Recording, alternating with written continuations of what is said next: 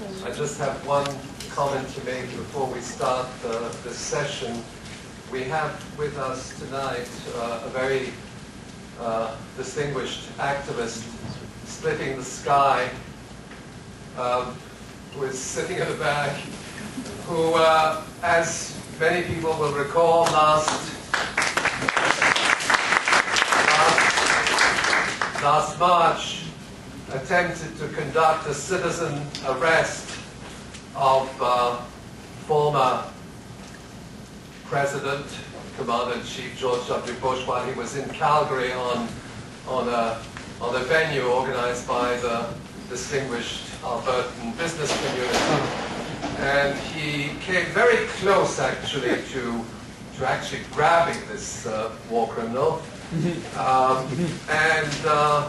I understand that the RCMP intervened, and he is now accused of obstruction of justice.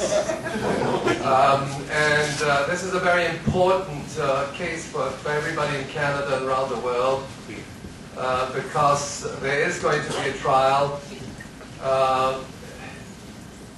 His attorney is Ramsey Clark.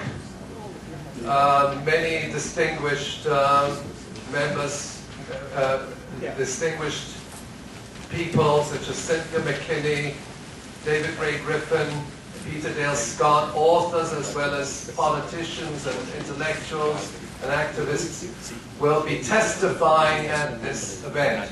Now, the reason why I'm mentioning that is because in this very room on Saturday, Splitting the Sky will be speaking, and we invite everybody here to, of course, to attend, but also to contribute to his legal fees.